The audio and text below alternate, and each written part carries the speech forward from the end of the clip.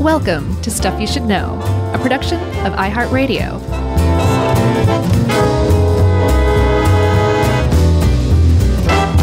Gluten, gluten, out and glowing, and welcome to the podcast. I'm Josh, there's Chuck, and it's just the two of us today, which is why we're feeling a little crazy. Oh, man. I just did a cowbell as donk donk. I think it's clonk it came clonk. Through. It came through. There's a bit of a donk to it. I owe a big apology to, what's his name? Rick Allen? Is that his name? The drummer? Def Leppard's drummer, yeah? Sounds like it. Sounds right. I mean, can you believe that a major rock band's drummer lost his arm and learned how to play without that arm? Well, not only that, like what an amazing story. It is amazing because they were like right about to hit their peak. They were like rocketing up. Mm-hmm. And again, you'd think that was just the end of it, but nope. Can't keep them down. What a story. I think when I was a kid and that happened, I was like, oh, wow, that's cool. But now that I'm an adult and I'm like, if I have a bad ankle sprain, I'm done. Right. It's just amazing to me that he lost an arm and like persevered. Just incredible. What's also cool, I think, is that this is in the 80s and somebody was sharp enough to develop software that could kind of like help him with the extra beat that he couldn't get to with just one arm. Like, that was just amazing in and of itself as well. Well, I thought he used the other foot, right? Isn't that what he did? I believe there was software involved as well. Oh, I didn't know that. I thought he just learned how to incorporate that. Oh, no. Are you like, well, I'm not really impressed after all? I'll have to look into that more. This has nothing to do with what we're talking about except for the sort of German. That's not even German, is it? They're British. I know, but that Unten Gleben, I mean, that's not, those aren't even real words, are they? No, I don't think so. It seemed like a Swedish chef kind of thing.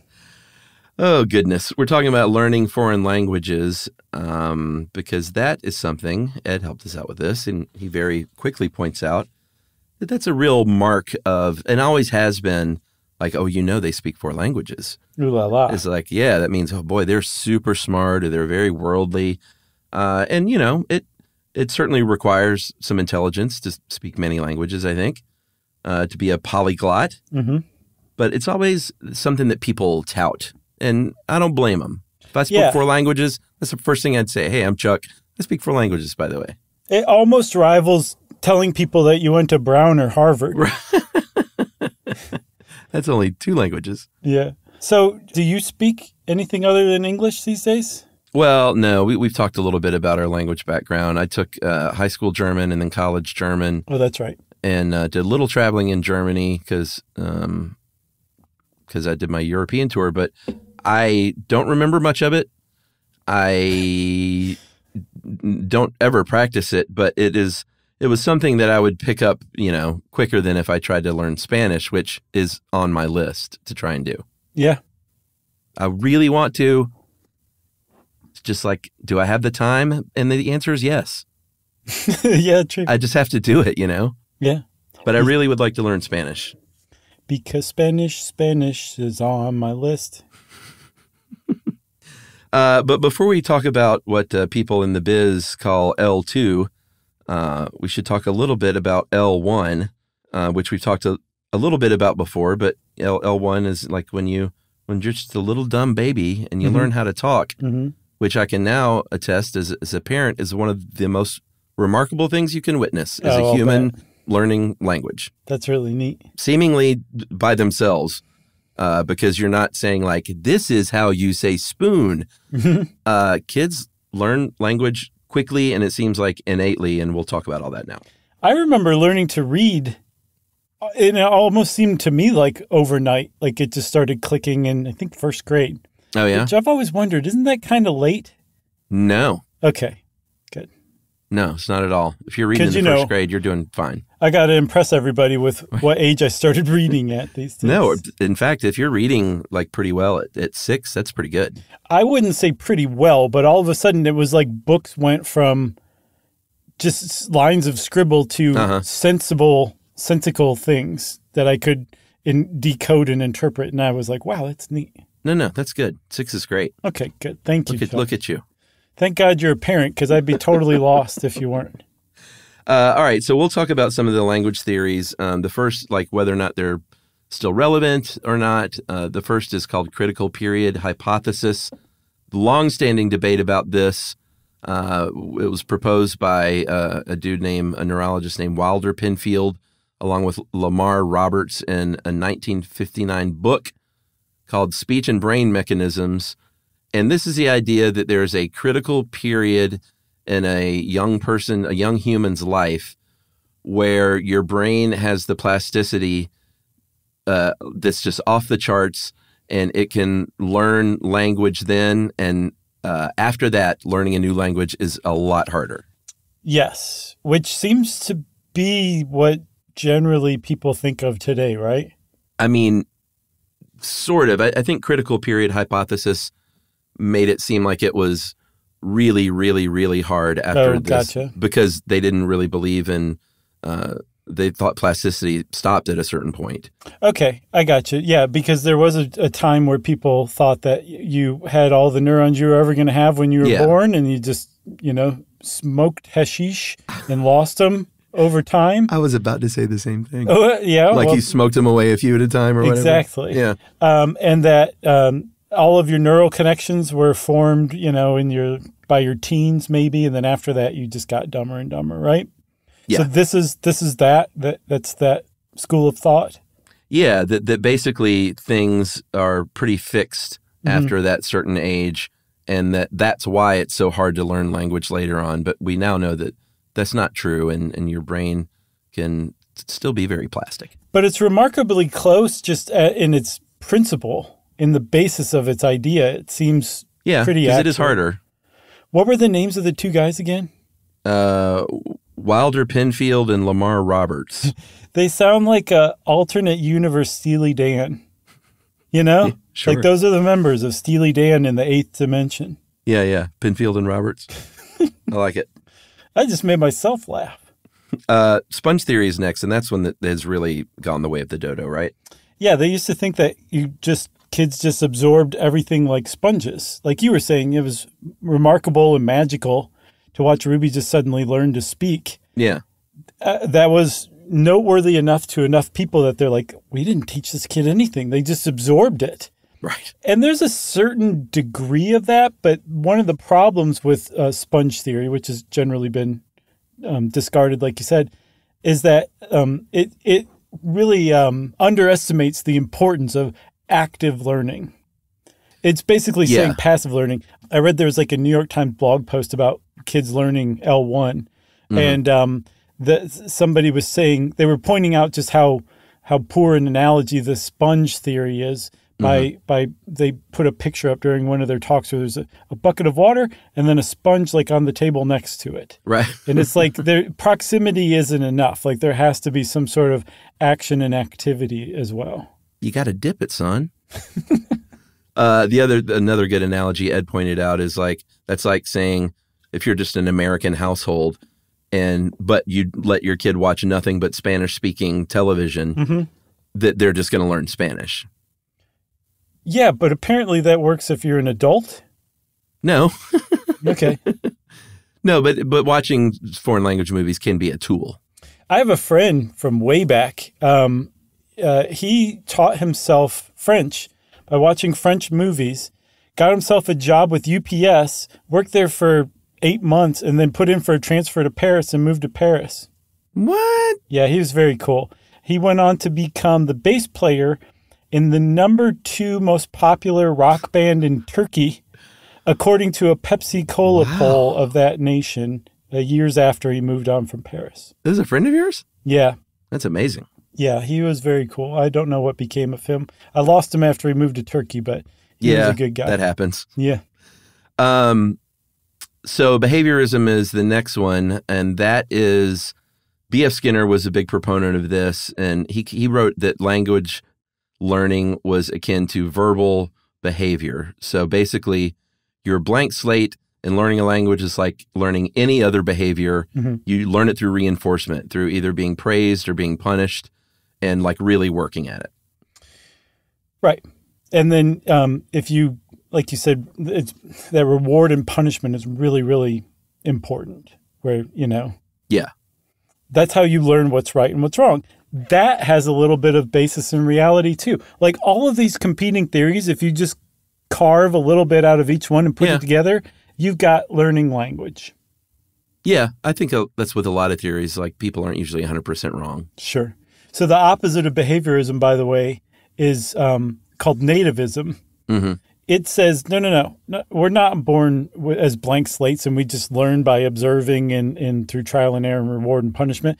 There's our brains are basically pre-wired to not only give rise, but then also interpret and use what's called a universal grammar, that humans have some sort of inborn ability to speak languages to one another. And this was a cornerstone of Noam Chomsky's career, if not the whole thing. Yeah, he talked about, and I know we talked about this in another episode, the language acquisition device, which is not a sort of a real body part, but it's like a hypothetical tool that Noam Chomsky? Why did I throw a T in there? I don't know. It's already a baggy name. Who names their kid Noam? I don't know, but I mean, it really works. Those two names together work really well. I don't know much about this guy, but it's a name that I've heard 3,000 times in my life, so I need to brush up a little bit. He was, in addition to being a linguist, he was a very, very opinionated, very far left-leaning cultural critic as well, who made some really great points. But he, anybody like that attracts scorn and ire. Sure. So there's a lot of critics of Noam Chomsky as well. But he was very interesting. He was a public intellectual is a way to put it, I guess. Yeah. All right. So about phonemes. What are those? Did I say that right? Yeah, phonemes. I always want to say phenomes. I know. I just goofed up and Josh corrected me. So, we edited out that part. Phonemes. Yeah, phonemes. Ed points out that a language let's say a language has like 40-ish phonemes. Phonemes? Are you doing this on purpose now? I'm really not. I'm sort of losing my mind right now. Yeah, I'm watching it unravel. It's fascinating. But babies start to grasp these, or at least the relevant ones to their language as early as 6 months. And baby talk, the little gobbledygook sounds that babies make are different than like an American baby's gobbledygook is different than a little baby in Africa's gobbledygook. That's amazing. That is so cool. So those are the kind of the big theories about language acquisition, L1 acquisition, right? Where you just learn your native language and you become fluent in it for whatever reason. Apparently we don't have that quite figured out yet. Now we move into L2 acquisition. And one of the fundamental hallmarks of learning a second language in particular is that it seems to be way easier for kids than it is for adults. That is true. While I don't think that it's that like you said earlier, discovered that plasticity can occur in adults and it's not like an impossibility or really, really, really hard like they used to think. It is definitely easier for a kid. A kid can learn many languages. There really is not like a limit. There are outliers where kids, like these little phenoms. Learn, 6, 7, 8 languages. Those are outliers for sure. But like your average just sort of bilingual kid raised in a bilingual household is very common these days. And it's not the case where like, well, but if you're teaching your child Spanish, when they're growing up as well as English, the time you're spent talking about Spanish is taking away from the English, so they're going to fall behind. And that is just proven to not be the case. Yeah. I would think, if anything, it would make you excel a little more in other stuff. It does. Supposedly bilingual kids do better at problem-solving situations. We'll talk about some other stuff like socially. But they don't experience learning delays or issues. It's just not something that they've seen happen. And the fact that there's outliers like you were talking about who learn multiple languages as children makes you kind of wonder, is there an upper limit to languages that a kid can learn? And the answer is yes. Apparently it's 3. Oh, I said there was none. Is there? There's... Oh, non-outliers. Okay, I got you. Right. Practically speaking, 3 is the max because language experts, a.k.a. linguists, suggest that you need to spend about 20 to 30% of your waking time practicing learning a language if you're learning another language. So you get up, do the math. Right. And that would leave time for I'm never doing math again. That would leave time for nothing else. If you were focusing on learning 3 languages at once, that would be the upper limit, right? At least learning them at once, I guess. Yeah, that makes sense. But there are people out there, just real quick, Chuck, who have learned tons of languages. There's a guy, a Canadian, named Powell Janulis. He's credited with knowing 42 different languages. What? Another guy named Ziad Faza.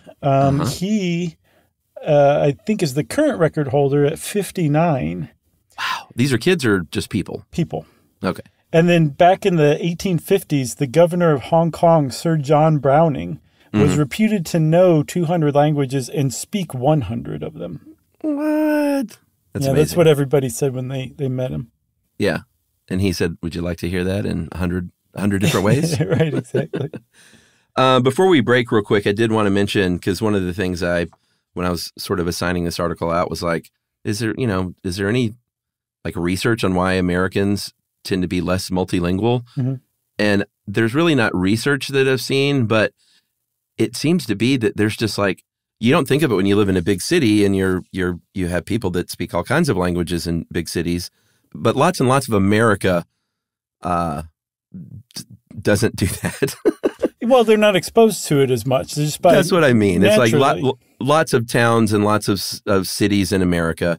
You don't get a lot of foreign languages. So if you don't have that exposure, then you're probably not going to be as interested. And then there are also, and I'm not going to like call anyone out, but like there are also a lot of people that still think like, well, no, gosh darn it.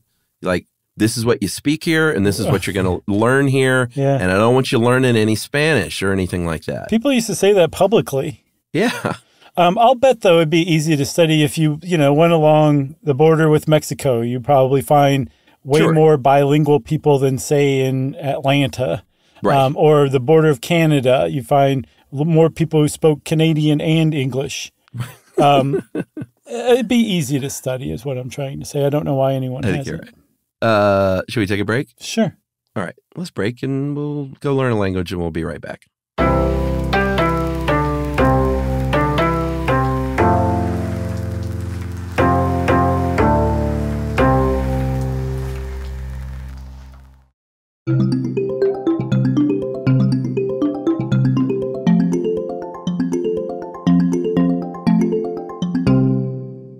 So, Chuck, I got fascinated with this critical period stuff that we kind of went over, the critical period hypothesis. It makes a lot of sense to me. And it's backed up by some research. Apparently, what the problem with the Steely Dan guys' hypothesis was that they went too far. They made it too absolute. And it's just not the case that people can't learn things as adults. I mean, they should have probably figured that out from the outset. But it is much harder to learn a language as an adult than it is to learn an L1 language as a kid, or even L2 language as a kid. Yeah, and I used to hear when I was younger, because fluency is a funky word that I don't even know, like everyone agrees on what that means. Because when I was younger, I used to hear, and this is just that probably playground stuff, when you're just talking linguistics. Right. On the playground by the jungle gym. Like, I used to hear two things. One is you can never be fluent in another language because you're always translating it in your mind. And to be truly fluent means that you are thinking in that language. Not true. Thinking in another language is a learned skill, as it turns out. Okay. You can teach yourself to do that. And then the other thing I heard was you can never be fluent, or maybe a sign of fluency is if you dream in a different language. And that isn't true either, because I looked that up today, and apparently even like basic knowledge of another language, you can dream in that language. I think if, how dreams go, if you're like thinking about that before you fall asleep, you might dream in a language. That's interesting. And it apparently has nothing to do with fluency. God, is there anything that you heard on the playground that you could trust? Yes, is that your father could be sued for all the money that he's got. Man. Very easily by a child, apparently. Sure. Oh, no, I think the kid's parent would usually sue. My dad's going to sue your dad. That's how it worked. Yeah, typically. I mean, even as a kid, you knew that you had very little standing in the court of law. That'd be a funny sketch for a sketch show, like a juvenile court. If my dad's going to sue your dad, and then they actually take it and adults try the case. If there were funny sketch shows on TV anymore, that would be great. Oh, but there are. Oh, yeah?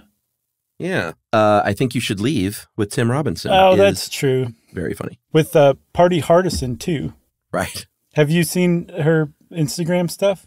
No. Is that an account I should follow? Yes, for sure. I don't know if I think that is her handle on Instagram, but she's a writer. She's also on his show, like as a character here or there, and she's hilarious.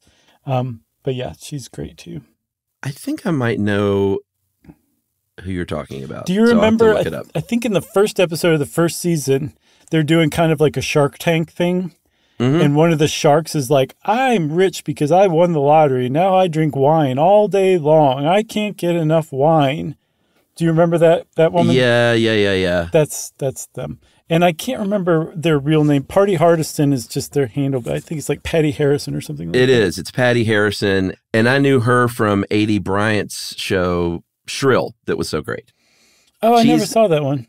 I need to follow. It was good. I need to follow Harrison's account, though, because she, like, every time I see her on TV, I'm like, she is one of the weirdest comedians. Yeah. Oh, you should. And like all the best ways. Yeah, for sure. But yeah, I Think You Should Leave is amazing. So where were we? You were talking about critical period. Yeah, that's right. So the whole idea of why it's harder for a kid or for an adult to learn a language, a new language, than it is a kid, is because supposedly there is this critical period. There's a window of time. It's estimated to end anywhere from 5 to your mid-teens, where your brain is like, I'm down for whatever. Teach me whatever you want. I'm going to learn it. It's you just have a higher degree of neuroplasticity, right? You can form and adjust new neural connections, which is the basis of learning and like memorizing and retaining new things. Yeah. And we, talked about the fact that now we know that we can regenerate new neurons, make new neural connections. All the good things that you can do as a child in that critical period, you can still do as an adult. Should we talk about inhibitory neurons? I want to do at least a short stuff on them, if not a whole episode. They are fascinating. Yeah, I feel like we've talked about them before for sure.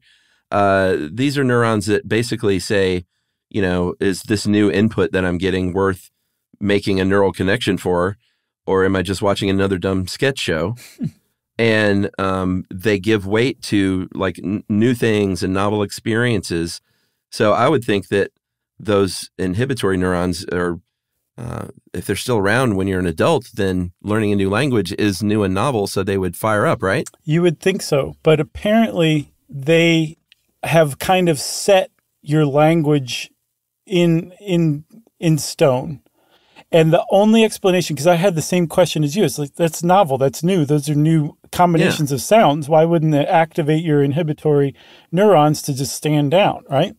And the best I could come up with, this is just me editorializing, I'll admit it. Okay. Is that those new novel sounds are still following the same neural pathways that, say, English does. It's like the neural pathways you established for language, right? And that it's not distinguishing a signal, a different signal coming from that same neural pathway, whether it's in Spanish or in English. It's still traveling that same neural pathway, and the thing is so well worn that the inhibitory neurons like, it's going to take a lot for me to let you fire anymore because you know this stuff. That kind of makes sense, because I was reading that L2 acquisition as an adult, it kind of giveth and receiveth the fact that you already know a language, because there's one school of thought that's like, well, since you've done it before and you know what language is and what grammar sort of is, in, let's say, English, that it might be easier to pick up as a concept because you already know that stuff. And then I've also read other schools of thought that says, well, no, it's just more difficult because you've ingrained those things. Right. But the thing is you can overcome that. You can be like, no, brain, I need you to pay a little more attention. This is novel stuff we're trying to do. And apparently as an adult, if you put adults and kids head to head in a test, which is hilarious. Feats of strength? Yeah. It always reminds me of Billy Madison, like blocking that shot from that little kid on the playground. Yeah. If you put adults and children head to head in language acquisition, adults just dust kids in almost every category. The difference is kids develop a richer understanding or acquisition of language. Adults, as a second language, are acquiring something more intellectually than more fundamentally. That's interesting. By the way, I've never seen Billy Madison. Oh, chalk. Does he block a shot on the playground of a kid? Yeah, with to the Ramones beat on the Brat. It's perfect. Because Bill Murray does that in Rushmore. Did he copy that? Yeah, I mean, I'm pretty sure Billy Madison was out, long before Rushmore, for sure. Although I just saw Asteroid City, and I was just reading up on that and other Wes Anderson stuff. Rushmore came out 25 years ago, dude. Oh, my God. Please stop. Isn't that crazy? Stop saying things like that. I know. My God. So we should probably go over, though, and I know we talked about this a little bit, so we can kind of speed through it, but the language learning parts of the brain. Oh, wait, I had one more thing on inhibitory neurons. Oh, let's hear it. So there's a key trait in Alzheimer's disease, which is your hippocampus or hypothalamus, one of the big H regions, starts going like in overdrive, like really becomes super active. And they long thought that it was basically your brain trying to compensate for just the degradation of its functions. It's really trying to do whatever it can, and it does that as the hypothalamus or hippocampus. They think now that what's happened is your inhibitory neurons in your hippocampus or hypothalamus have worn away. And that's what your brain would be doing if it weren't for inhibitory neurons. They're the ones that set the pace and the rhythm for your brain waves from nanosecond to nanosecond. And somehow they're all coordinated with one another to give you your experience of consciousness, because you have tons of data coming at you all the time. They're the ones that decide what makes it into your conscious awareness and what doesn't. How? How do they do that? They're neurons. There's one called a basket neuron that wraps itself around other neurons so it can control it more directly. And it looks like a basket just wrapped around a neural cell. It's amazing stuff. Is that a comforting thing, or is it scary? That there's inhibitory neurons? No, that you can be enveloped in two ways, Oh, no, that's scary for sure. Okay. I don't like anything enveloping anything else. It's just creepy. Even a hug from your most beloved? Creepy. Okay. Everybody knows being touched is creepy. Yeah, that's true. So, like I said, we're going to go over sort of the parts of the brain that have to do with language acquisition that we've talked about before, but they are three areas: Broca's area, Wernicke's area, and the angular gyrus. Yeah. 2 out of the 3. Broca's area handles the creation of language. That's the stuff that is really active, when you're just a baby. Wernicke's handles comprehension, and then the angular gyrus is a bit of a hub that connects things together. Yeah, and we know that there's these distinct regions that do these distinct things because you can have damage to one region and the others will keep going. There's one called Wernicke's aphasia, which is where your Broca's area is perfectly fine. You're able to say things, you're able to generate speech, you're able to talk, but the comprehension area is damaged, so you're not making any sense. And I think it was the National Institutes of Health gave an example of what a sentence like that would sound like. Are you ready? Yeah, let's hear it. You know that Snoodle Pinkard, and that I want to get him round and take care of him like you want before. You want before? That's what like somebody would say if they have that type of aphasia, and you just be like, what? And they might not have any idea what they're trying to say either, because their comprehension region is damaged both ways.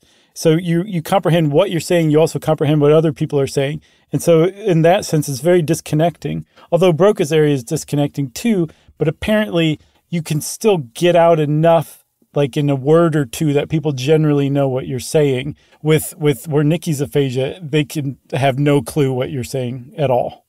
Yeah, and I think that was what can happen when you have a stroke sometimes. Right, that's how it usually comes about.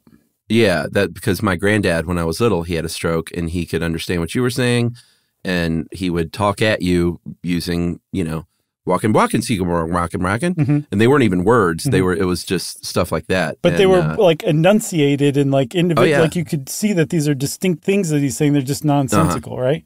Yeah, and it was very frustrating for him, which is I'll bet. Imagine, especially if he knew what he was trying to say and people that's didn't the whole understand. Deal. Yeah, I think that's the thing. It always reminds me of that newscaster outside of the Emmys or the Oscars or whatever who had like she said later it was a migraine, but she's like a very heavy beartation. And beartation. I've never seen anybody say like this is what she was trying to say. I have no idea. Yeah, like a translation. Yeah. I know. And at the time, I remember people were like shaming. People were like that she had a mini stroke and like, how dare you laugh? But I don't think that was the case, right? No. She had a migraine. She had heavy beartation. A very, very heavy beartation. I'm not sure that's going to survive the final edit. I'm not sure. We'll see. I saw that video not like sometime within the past year again somehow. Yeah. It holds up. You know what else holds up is Arthur the Weatherman saying pretty much everywhere it's going to be hot. And then I don't know if I know that one. Oh, you do too. We talked about Arthur the Weatherman. Did we? And then the news anchor goes, then I don't need a jacket. And then he just starts laughing like maniacally. He's I guess the one of the weather people in Haiti. And that was his forecast. Pretty much everywhere it's going to be hot. Okay, maybe I have seen that. You have. Now that was like 2007 or something. Yeah, I think when you said Haiti, I kind of zeroed in on it. I pulled it up from my Haitian file.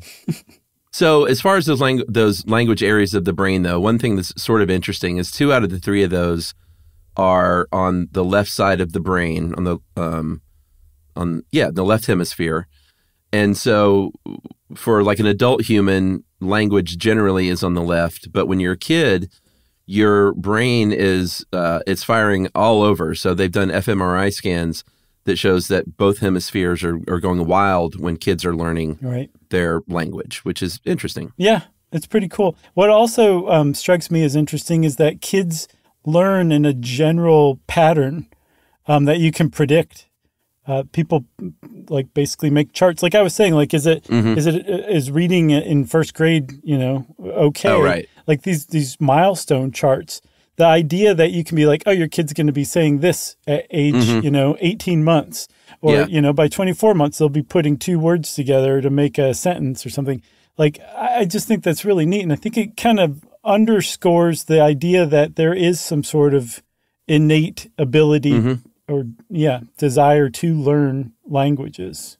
Yeah, I mean, I think it's got to be evolutionary because it's a survival thing. Like you have to learn that language to know how to survive the world that you're born into. But then that supports behaviorism. You can be like, this is so important that you're born with a blank slate, no language acquisition skills or anything, but it's so important that you learn it just by observing and everything because you know that this is how you're going to survive.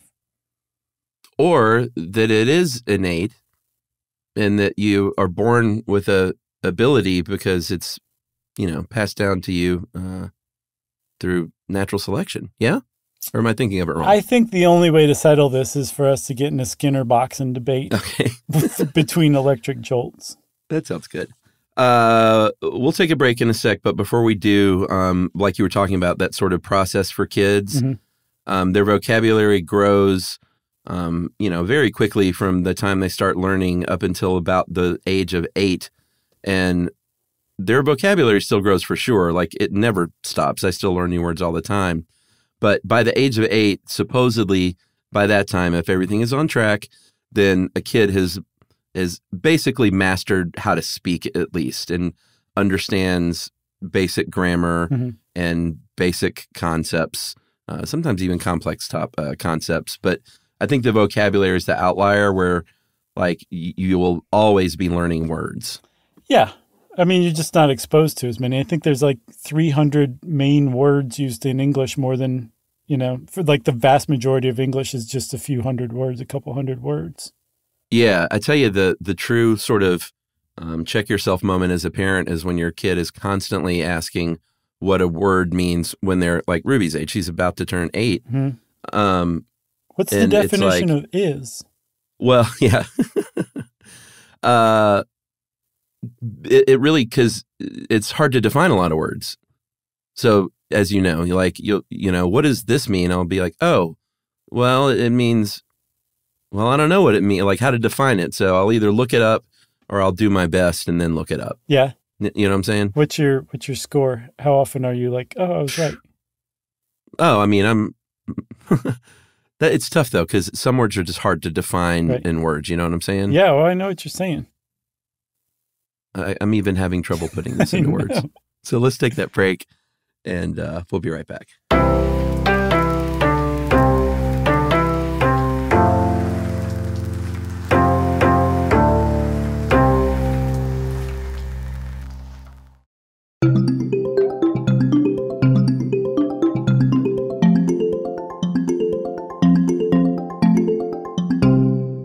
By the way, I think the reason I was struggling was I was trying to think of an example recently where she said, "What does this mean?" And I couldn't think of how to define it. Yeah, it was like it happens all the time, though. Chewing gum and tap dancing at the same time. It's hard to do. You were talking while trying to recall an incident at the same time. Yeah. Or it's just, some words are just conceptually hard to really just sort of say in a few words that a kid would understand, Sure. Like what? Irony. That's a great example. Here are some tips. Well, I guess we should talk a little bit about your expectation as an adult to learn L2. There was a paper in 2018 that basically said, up to about 17 or 18, you're going to have a much easier time. After that, it is much more difficult to obtain what they call native-like fluency. But like we've been saying the whole time, it's not like it's impossible. It's just something that you're going to have to work at harder than when you would have when you were 16 or 17 or 10. Yeah, because you're overcoming those inhibitory neurons. And apparently the way you do that is by making a concerted intellectual effort to study and learn this language. Yeah, there are lots of different ways. The immersion technique, as Ed points out, there's nothing magic about it. Immersion just means you're just exposed more and more, and you're repeating a foreign language more and more and hearing a foreign language more and more. Right. So like we said earlier, watching that foreign language TV show, that can be a nice little training tool. But one thing Ed points out, which I never really thought about, is the second part, which is input and output. Like just watching that movie and saying like, oh, I'm understanding this, like that's great. But you got to be able to say it. You got to be able to write it. So maybe watch that movie and then like write a little summation of the movie in that language. Yeah, pretty neat. You also need to know vocabulary. It's important. Got to do it. Yeah, I mean, if you can point to something, it's almost like having Broca's aphasia. You can point to something and generally kind of say the word, people get what you mean. And you can build from that and learn grammatical rules over time. But the vocabulary is the basis of speech, for sure. Yeah, there's no way around it. You are going to be looking and memorizing lists. But that's cool. I mean, the key here that I think people who teach languages have found in the last few decades, you do not do this in like any kind of marathon cramming way. You break it into manageable pieces, lessons that are short enough and interesting enough to keep the person's attention who's learning this extra language. Yeah. I saw another thing too, where it's easier. They found in studies if they do it in a non-threatening environment. And that, I knew you were going to laugh. It sounds funny because threatening means, you get the idea of, someone's like yelling at you to learn a language. Or like you're learning a language in like a dark alley. Yeah, exactly. But what that really just means is like they did the study of Malaysian kids learning English, and they found that they did better when it was done through like children's stories rather than like grammar lessons. I see. And like the grammar lessons would be like a threatening thing. And it's probably not a great use of the word. But like threatening meaning just sort of intimidating, I think maybe is the better word. No, for sure. But if you hadn't used that word, this would not be the classic episode that it is. That's right. because I did see to kind of tie in with that is native speakers, like when they come across someone who is maybe like in their country and someone is trying to speak their language in a rudimentary way, then you will often go into what's called like foreigner speak or teacher talk. And it's akin to that baby talk where they will sort of dumb down and slow down their speech a little bit. And what they're really doing is making a non-threatening environment. Oh, okay. That makes sense. Yeah. Another thing you want to do that I found very difficult is mimicking the sounds that you're hearing. And apparently, even if you're not getting it quite right, you're still getting your mouth used to making the sounds, the phonemes of that language. And then they'll just get better and better, or you'll get better and better at it over time with practice. But it's not something you just jump into necessarily. You can learn by imitating, like a kid. Is this the same thing as like when my mom would speak a little like a British person when she would meet someone who was British? Oh, did she do that? Is she like Madonna? Yeah, she did that occasionally. Wow. Or a couple of times that I remember. We didn't know a lot of British people growing up, but I remember on vacation a couple of times meeting people, and my mom was like all of a sudden saying words that they were saying that she's never said before, and I was like, "What's going on?" She's like, "Fresher you drink, governor." Yeah, sort of. It's trying to fit in. But with the imitation, and I'm not. Trust me, my impressions are not great, but I've always been able to like mimic a sound pretty well since I was a kid. And so when I was taking German, I always got complimented on my pronunciation and my diction because I could just roll the R and I could make it sound like my teachers are always like, "Hey, listen, you're not the best German speaker, but you sound fairly German when you're speaking it." And other kids in there, I remember, especially in the South, you would get these people speaking German with like a Southern accent. I remember that too in French class. And just couldn't make that separation. And I think I always had a little bit of a leg up because I was always trying to mimic or impersonate or do impressions and stuff like that since I was a kid. Did you end up wearing one of those kind of alpine caps with the feather in it in high school? You take it to that extreme? I was not the St. Pauli girl or boy. I didn't have lederhosen, but had pretty good pronunciation. That's impressive. Nice work, Chuck. But that kind of goes to what you're saying is just like practice the sounds of that language because the sounds of German can be very different than English. Exactly. And then there's so many apps out there. It's crazy to just learn that have figured out how to break these down into like digestible sections. And if you want to learn a language as an adult, there's never been a better time to do it. Or an easier time even, I would say. But there are some reasons you might want to learn a language as an adult. If you're not traveling, if you don't have a significant other who speaks another language, if you stop and think about it, there's not that many reasons you would think of to learn another language other than to show off. But showing off, I'm sure, is one reason some people learn languages. But there's other things that studies have shown people who learn additional languages exhibit more than others who are monolingual. And one of them is empathy, apparently. Yeah, that makes sense. They've done studies, and it's proven. If you're bilingual, you are more empathetic than if you speak one language. Yeah, try to dispute that. You can't do it. Yeah, try it in two languages. That sounds to me it just smells like one of those social psychology studies. For sure. But I like to think that it's true. It makes sense. It also said supposedly that if you're bilingual, you're better at conflict management. I said before, problem solving, and that kind of ties in with the next on the list here, cognitive abilities. There are a variety of things cognitively that you supposedly perform better on if you're bilingual. Yeah, like semantic conflict tests where they show you the word red, but it's colored in blue, and they ask you what color it is, and your brain's like, does not compute. If you're bilingual or multilingual, apparently you score better on tests like that. It's not entirely clear why, but that kind of goes to show that it supports that showing off idea. People just inherently know that you're smarter and superior to them if you know more languages than they do. Yeah. And like you were talking about earlier with Alzheimer's, it's a workout for your brain. So anytime you're doing something so sort of intimidating and drastic as learning a completely new language a little later in life, you are giving your brain a real really solid workout. Yeah. Supposedly, all bilingual Alzheimer's patients had onset 5 years later on average than monolingual Alzheimer's patients. Man, that's reason a lot of years. Yeah. Yeah. You got anything else about learning a language, Chuck? 9. Good pick, by the way. Nice work. Thanks. If you want to learn more about learning a language, go learn another language, and you can figure it out firsthand. And since I said that, of course, it's time for listener mail. I'm going to call this Josh owes Chuck an apology? Is that what that said? Oh boy, this sounds familiar.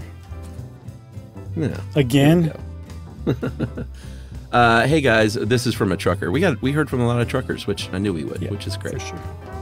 Hey guys, really enjoyed the trucker episode. I thought it was funny and ironic when you two had a disagreement of the pronunciation of stevedore. During listener mail, Chuck confessed to not questioning Josh when he used it earlier in the show, thinking it was better to not appear ignorant. Then Josh pontificated about how it's pronounced exactly like it's spelled, stevedore. But I got news for you guys. It's most assuredly stevedore. So Josh, please apologize to Chuck. Sorry, Chuck. No problem. Thanks for the fun, guys. Yours knowingly. That's a great sign off. Steve Dorr. Oh, man. I wish. Tom Hubert in Seattle, Washington. Tom Hubert's another name for a longshoreman. No, is it? Tom Hubert. No, I think it's Tomei Hubert. Yeah. Thanks, Tom. We appreciate you big time. And keep on trucking. Tom was a trucker, right? I don't know. I think it is in the industry somehow. Okay. Well, if you want to be like Tom and you're in some sort of industry that we've touched upon, you want to correct us, that's cool. We're always open to that. You can be like Tom and be very nice about it. We appreciate those the most. But either way, you can send us an email to stuffpodcast@iheartradio.com. Stuff You Should Know is a production of iHeartRadio. For more podcasts from iHeartRadio, visit the iHeartRadio app, Apple Podcasts, or wherever you listen to your favorite shows.